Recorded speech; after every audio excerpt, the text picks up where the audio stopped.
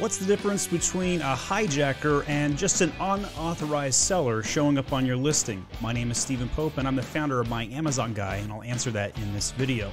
So simply put, somebody who just shows up on your Amazon listing is doing so because they have sourced your item through your distribution network, perhaps against your will. But what happens is it takes the buy box from you and affects your sales. So on a detail page listing, you can see how it says ships from, sold by. So the ships from is just the fulfillment method. So this could be your seller name, this could be Amazon. And then the sold by is the actual seller. So in listings with multiple sellers, you'll see whoever's in the buy box will show up here, and then a secondary seller will show up if you click on the See More Sellers icon. That does not show up if you're the only seller of an item, like on this listing here.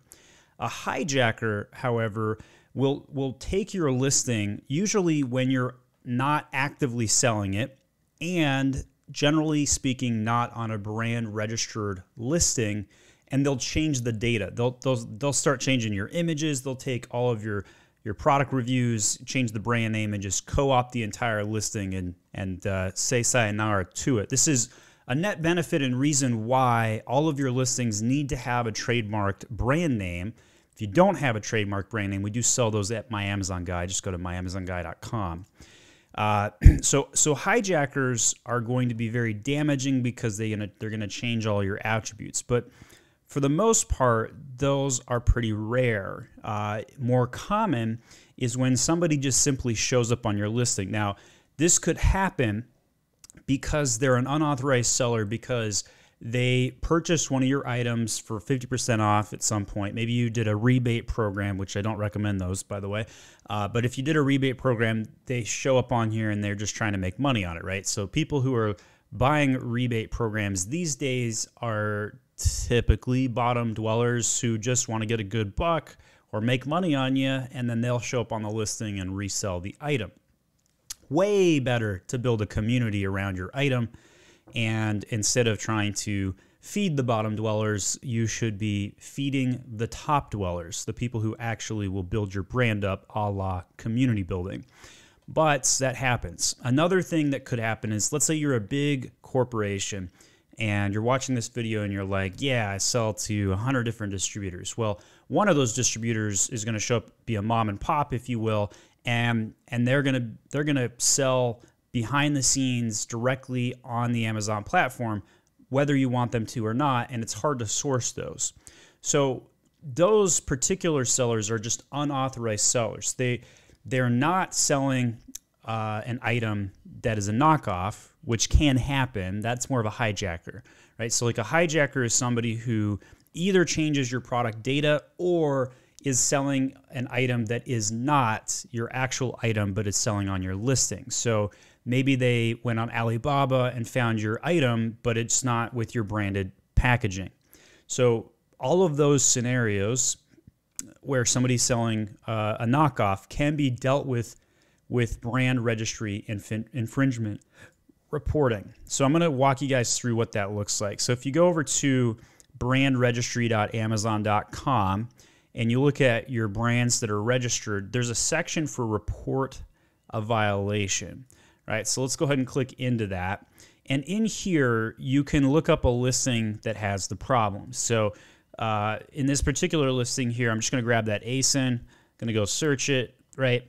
And so in here, you can see all the various ways you could report the data or the seller, right?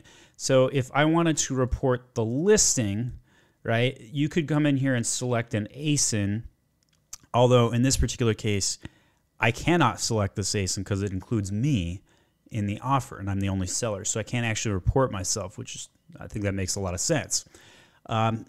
So if you were going to go take a listing that has multiple sellers, you could then choose on the drop-down what to report, who to report.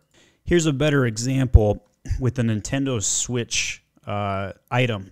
In here, you can see 91 offers, right? So 91 different sellers of the same item. So some of these are going to be unauthorized retailers, And if I wanted to report them because, hey, let's say this random dude, Ultra Design, I know for a fact that they are selling a knockoff Nintendo Switch, and I'm Nintendo, then I of course would want to report them. So I'd come in here, I'd select that seller name.